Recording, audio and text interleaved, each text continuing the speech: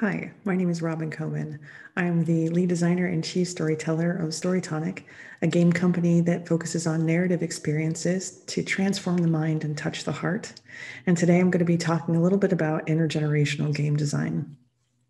So, topics that we're going to cover today include what intergenerational game design is, who the audiences are for this particular type of product, considerations that we should be keeping in mind, which will delve a bit into some developmental psychology so that we can understand audiences of different generations a little bit more deeply.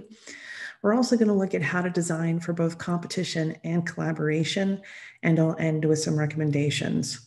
We have 30 minutes, so it's going to be a wild ride, but I'll be available to answer questions the day of the event. So I hope to talk to some of you then about any questions that you might have. So, what is intergenerational game design? Just real quickly, I'll say at a high level, it's really about creating content that is accessible and engaging to audiences of different generations. When you look at it a little more closely, you can kind of divide this into two big sections.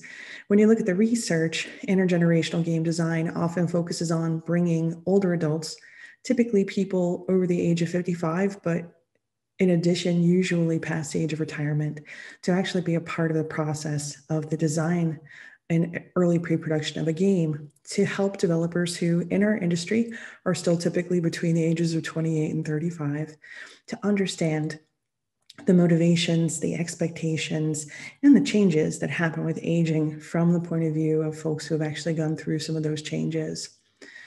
The way we're going to look at this today, and I think the other side of intergenerational game design is how we as designers can create content that is appropriate for people that are a part of multiple generations to play together. Specifically, I'm hoping that we as designers will make more of an effort to create games that are appropriate for parents to play with their kids, but also for grandparents to play with their grandkids or their own children.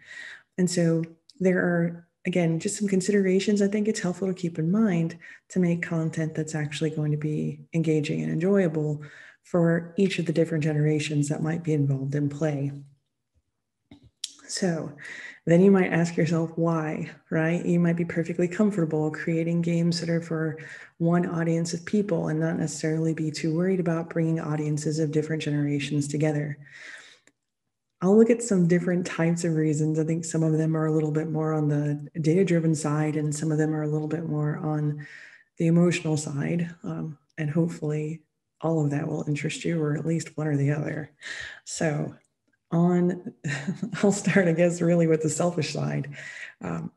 Generation X is the generation that grew up with video games, right? They experienced arcade era, early consoles, all the way through the current generation of consoles, gaming on the PC, as well as now gaming on mobile devices. And so about 5 years ago, as a younger member of Generation X, I realized that the oldest members of my generation were turning 50. And now this year, the oldest members of my generation are turning 55. So they are technically older adults. And I realized that the game industry, again, made up typically of folks in the range of 20 to 35. A lot of data shows that less than 5% of the creators, the designers in our industry are over the age of 50. That those folks aren't necessarily prepared to design content for older adults. Another big factor, and again, on the data side, for those of you who are motivated by that, is money. The AARP has done some great research. They released two big reports on gaming preferences in 2016 and 2019. In 2016, they found a significant number of older adults playing games, and they were spending about $500 million a year on game products. Just 3 years later, in 2019, running that survey again, they found larger numbers of folks playing games, not surprising since Generation X was beginning to age into their demographic range, which starts at 50. And the amount of money spent jumped to $3.5 billion, which is an astonishing increase and obviously shows that there is plenty of money to be made targeting older adults. And in this case, with intergenerational game design, creating games that older adults can play with their younger friends, with their children or their grandchildren. Another big thing for me is I think accessibility is important. It's an area of passion for me as a game designer. And so anything that we can do as developers to create content that allows people with a variety of aptitudes to be successful playing a game is valuable.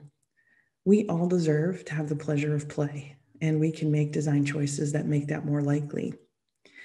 Another thing I think is really important to keep in mind is sort of the issues that are presenting themselves to people over the age of 55. And when you think about sort of typical complaints this audience might have, you might think about things like aches and pains or having access to disposable income. But one of the most commonly reported issues is loneliness. It's actually considered an epidemic among older adults. And so by creating games that are appropriate for intergenerational play, we can help to ease that. I think, regardless of whether isolation and loneliness is something you've really thought about before 2020, all of us to a certain extent have experienced it this year. And so when you think about how impactful experiences have been that have brought people together, like Animal Crossing, for an example, I think it hopefully lends some weight to the idea that a pervasive and epidemic loneliness among the elderly, among older adults, I should say, should be addressed. And so we can be a part of doing that. So let's talk about these audiences. I just want to get you thinking about the age ranges that we'll be talking about today so you can keep that in context as we move forward. So we have really 5 main audiences we're going to discuss, though we could certainly technically add a 6th with what's called the silent generation, which are people over the age of 75.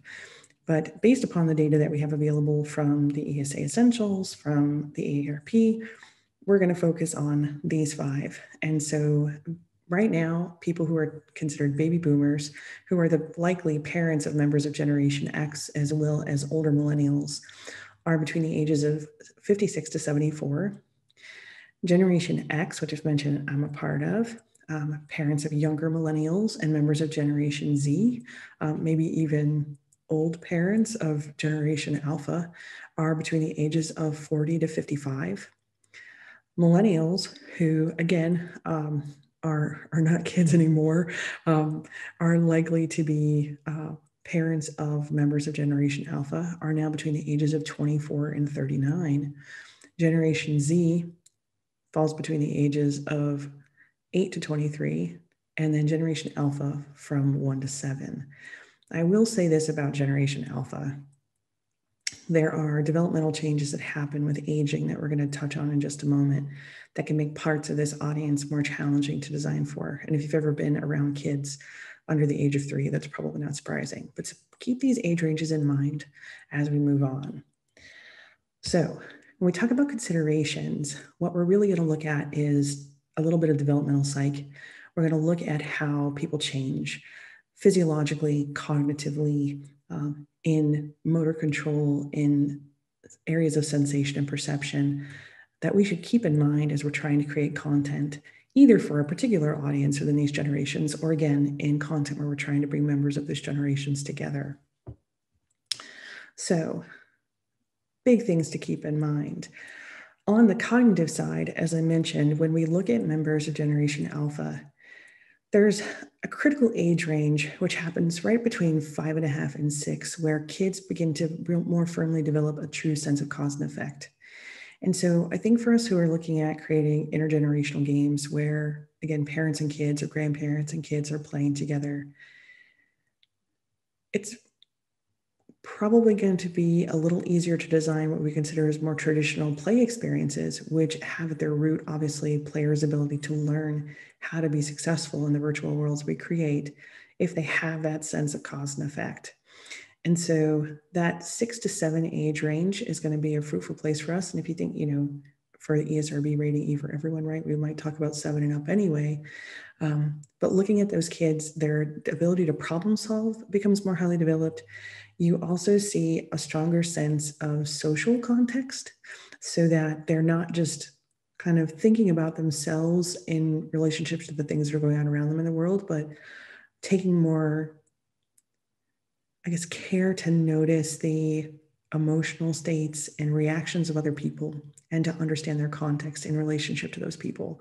And so when you look at bringing people together to play, whether it's locally or it's through some networked play, I think that's an important cognitive advancement to keep in mind. So, other things that we might look at, something like vision. For folks who are physiologically typical, vision, again, from early childhood onward,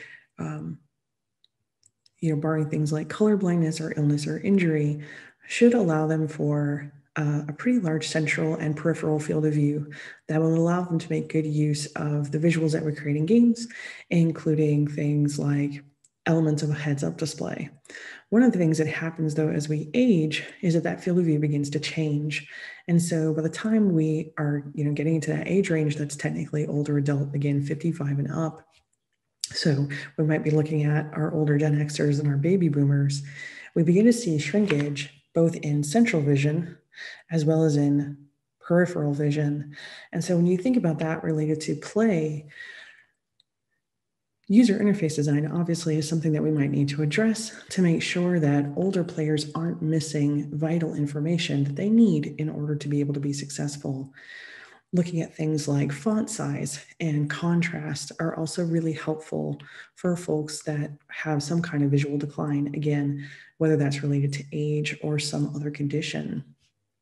Another thing that's really interesting are the physiological changes that happen in our degree of reflex response, accuracy, and strength and flexibility in relationship to motor control. And so you think about, holding a controller and having a complicated kind of choreography of button prompts, of joystick movement, of bumpers and triggers that are required to be successful in a play experience. Think about a mobile device that might require us to either manipulate virtual joysticks and buttons or to tap and swipe in particular contexts in a way that requires speed and accuracy. As we age, there's declines that we see that actually begin as early as our late 20s to early 30s in motor control, flexibility, speed, and stamina. And so basically what happens as we age is that those deficiencies become more pronounced. And so, by the time somebody is maybe in that baby boomer range, particularly in your mid 60s to early 70s, it's quite noticeable that your reflex response isn't going to be as fast typically as someone who's younger, that you're not going to have the same kind of accuracy. And imagine the challenge of hitting the right button or controlling a mouse or tapping the right element on a screen when suddenly you're physiologically less likely to have the levels of accuracy that you may have had 10 or 15 years before. I would say it's worth keeping in mind, too, that there is some overlap in what 3 to 6-year-olds experience in terms of manual dexterity and motor control that parallels what we see in much older adults. And so in designing experiences for younger grandchildren and grandparents, you may find some areas of overlap in terms of the degree of reflex intensiveness you decide to design for, as well as how forgiving you decide to make reflex-based play. If you have anything that's reflex-based or time-driven at all. In addition to the physiological changes, it's worth taking note of the fact that processing speed also shifts for older adults. And so the impact there is interesting because it affects the psychomotor response, so that sort of thought to reflex response, but it also affects basically how quickly we can recognize patterns and adapt to novel situations. And so if we know, for an example, that in creating an intergenerational experience, we're asking an older adult to flex to a new platform or to, flex to a new genre, we may need to find ways to gentle that learning curve a bit, to give them the time that it will take to be introduced to practice and sort of adapt to the needs of that particular game so that they can have an enjoyable experience. I would also say, think about changes that occur in hearing. For older adults, again, without any kind of illness, disease, or injury, for older adults, typically high frequency hearing begins to decline. And so in addition to that high frequency hearing, the degree of ability to distinguish between sounds easily also begins to diminish. And so think about how cluttered your soundscape might be, if there's dialogue and sound effects happening, or if you have, again, in a living space, people talking to each other, or in networked play, people talking to each other, and you have music that's playing or sound effects that are happening, it could be very difficult for the older adult player to distinguish between all of that. And so having options where players can toggle off music or sound effects, or having options where players can see closed captioning, to be able to see dialogue that's happening, or sliders that allow them to control the volume of dialogue, music, and sound effects can be a very helpful thing. All of these considerations obviously are looking at things from an accessibility standpoint, right? Again, understanding how we change as we age and the typical windows of time within which those changes start to happen and how those might affect play. And again, some of it is, when you stop to think about it, really interestingly challenging to accommodate, right? So when I decide, for an example, that I want to bring parents or grandparents and younger children together, say, 7 to 10-year-olds, well, what platform are we using? Because 7 to 10-year-olds have smaller hands than an adult. And so there may be some configurations of control scheme, if we're playing on a keyboard or we're playing on a console with a traditional controller, that literally they may not be able to flex to, do certain inputs at the same time. And so similarly, when we're looking at older adults who lose some flexibility, maybe dealing with issues of tendon strain or arthritis, are we creating configurations of control scheme that are actually pleasant and playable? But in addition to those considerations, think about motivation. Different players come to games for different reasons. And so understanding what is driving someone to play is a really interesting thing. When we look at younger adults, teens, and older children, often there are discussions of things like challenge and flow. And so, what is considered an appropriate, appealing level of challenge when you consider that from a flow perspective is this, kind of perpetual escalation of difficulty as we improve our performance. And that's considered engaging and desirable. When you're, however, a younger child or an older adult, and perhaps are dealing with issues of endurance, strength, and flexibility, certain things might become uncomfortable or even painful over time physically, and certainly might become frustrating if they're designed at such a rapid fire pace that you're just not able to keep up. And so challenge might mean something different. And when you look at older adults, it's not to say they aren't looking for challenge, but they're looking for challenge that's appropriate to their physiological and mental condition.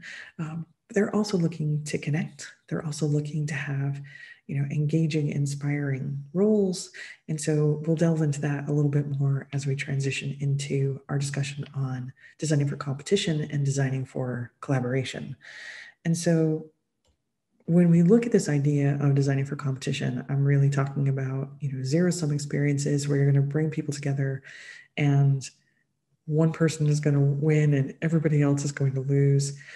I do think there's a bridge between the two when we think about multiplayer experiences where you might be able to form a team, for an example, and that team might work together cooperatively to defeat another team.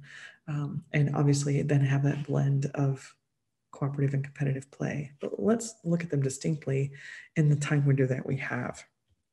And so when we're designing for competition, some important things to keep in mind, as I mentioned already, platform, you can reduce barrier to entry, reduce the cognitive strain of those novel situations by choosing a platform that older adults tend to play on already, which currently falls into that range of mobile and PC-based platforms for older adults. But as Gen Xers roll into that age range, you have a generation of people who have grown up with consoles as well. And so in the next, say, 3 to 10 years, you're going to have a lot of older adults who are perfectly comfortable playing with console-based devices as well. In terms of local versus networked play, I think this goes back to the issue of loneliness. If we're looking to create a sense of connection, if we're looking to, alleviate that sense of isolation, obviously bringing people together is great. Now, in certain circumstances, like the ones we're living through this year, that isn't always possible. And so if you are going to engage in networked play, my recommendation would be to have that based on peer-to-peer or player selection based situations versus just randomly matchmaking different generations of players together into situations with strangers. Why? Well, one, I think, part of what's driving the older adult to want to play with others is connection, is taking on a role that is beneficial and contributory. And so being able to support and play with people they know is important.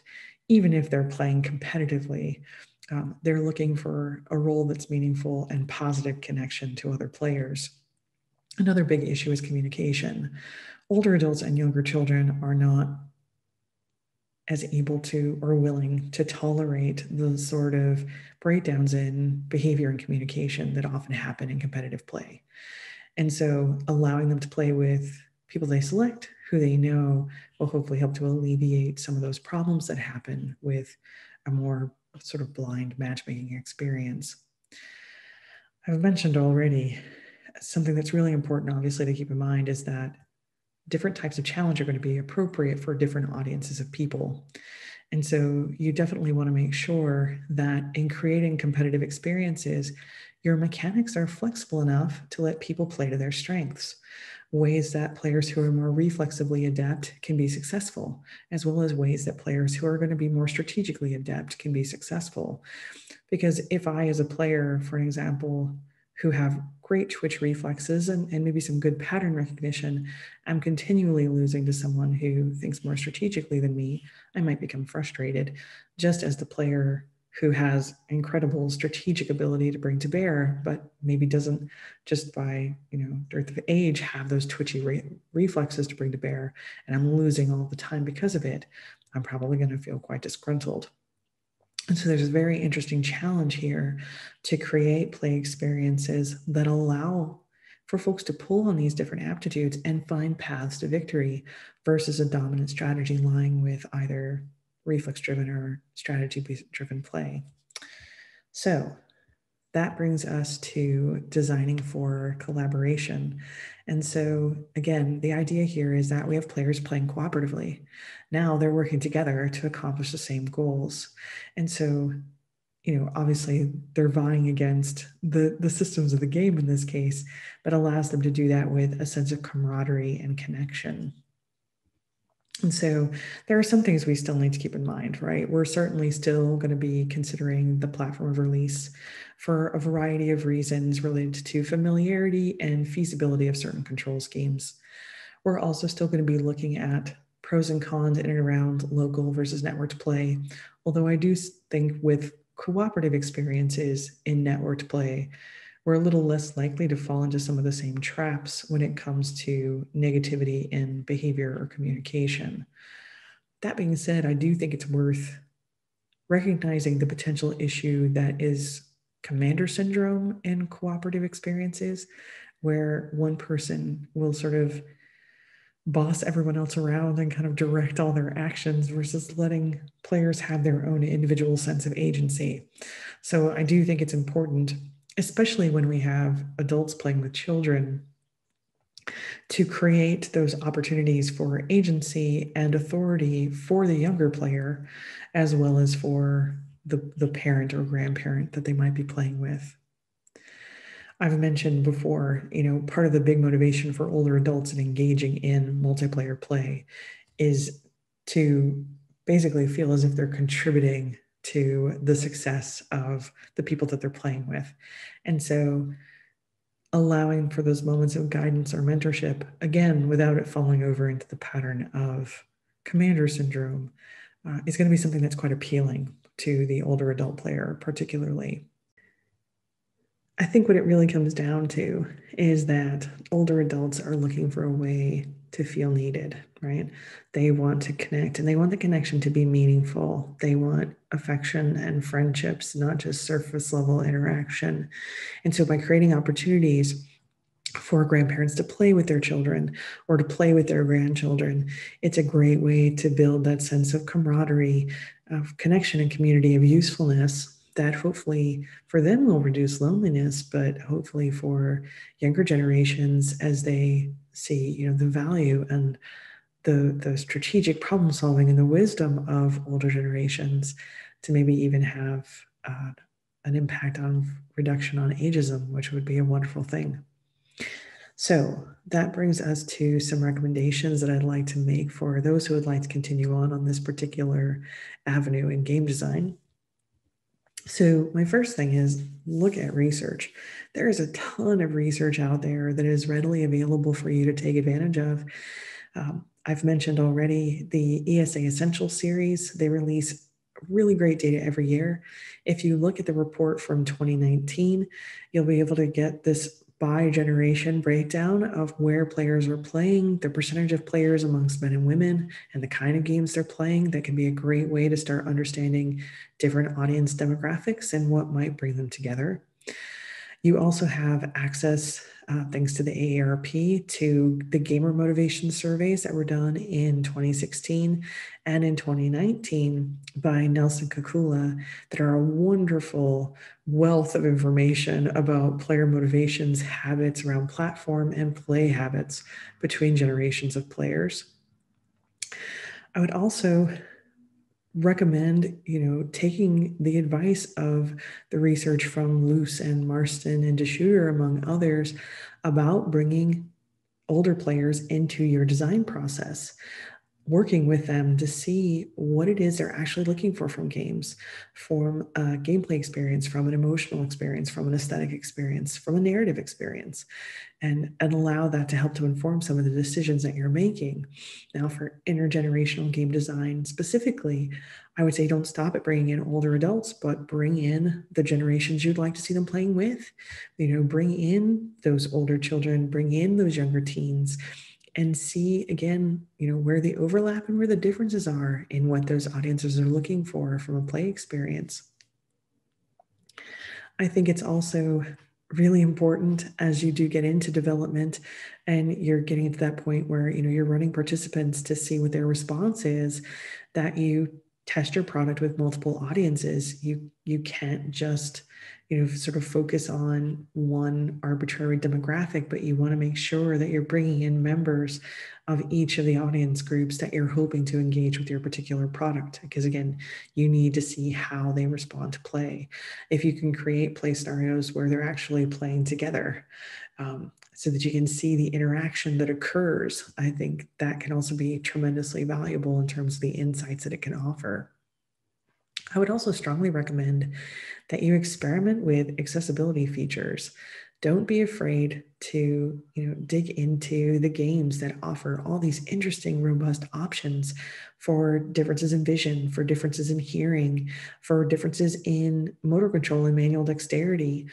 And so many of these, interesting products that have come onto the market in the past few years, particularly, in addition to those accessibility features that are native to the game itself, look at the different adaptive tools that have become available on the market that allow us to experiment with different control schemes that, again, can help to accommodate different levels of physiological ability or different styles of approach physiologically to play. And so, pick a game or games that utilize those tools and tech and actually experiment with playing via those control schemes to see what it's like and how it might encourage you to adapt certain aspects of your experience, or even, encourage you to make your experience able to be played through some of this adaptive tech that exists. Because again, I think, broadening our audience is not only potentially going to be helpful to us on the profitability side, but also harkens back to, that ability for every person to experience joy through play, I think is a really powerful thing. If I had to say, take away one thing, I would say just get out of your own head. Don't assume that every person who plays a game is looking for the same experience you are, or that they are going to bring the same skills and ability to bear physiologically and cognitively. Talk to lots of different types of people from different demographic backgrounds, whether that's gender or age or ethnicity, whatever the case may be, to see what it is they're looking for and how they experience play, what they think are great about games in their current kind of pattern and path, and how they think games could be better suited to them. So, wrapping things up, I just want to say thank you. Thanks for coming out on a talk on intergenerational game design. I know that it's a subject that has been talked about in research, particularly for a little bit over a decade now, but it's a topic that I hope that we'll see more traction in conferences like this, where we'll see members of the industry talking about how they have or how they plan to design their product to suit the needs of different generations of players. We're well past the days, if they ever existed, where most of our players are 12 to 18-year-old kids. Our audience is varied and diverse, and it's better for our industry. It's certainly better for our players if we recognize these interesting and very different audiences of people that we have that we can create content for, and learn about them. And again, connect to them so that we can better tailor content to their needs, wants, and expectations. So if you'd like to talk about this further, I encourage you to visit my website at robincoman.com. You can also reach out to me at @robincoman on Twitter or through LinkedIn. So I hope to hear from you during question and answer. That's going to be ongoing during the airing of this particular talk, but I also hope that you'll reach out to me after so that we can continue having a conversation about this very interesting path in game design that has a ton of potential to bring joy and fun and memorable experiences to audiences of all ages. So thank you again for attending. Have a wonderful rest of Siege.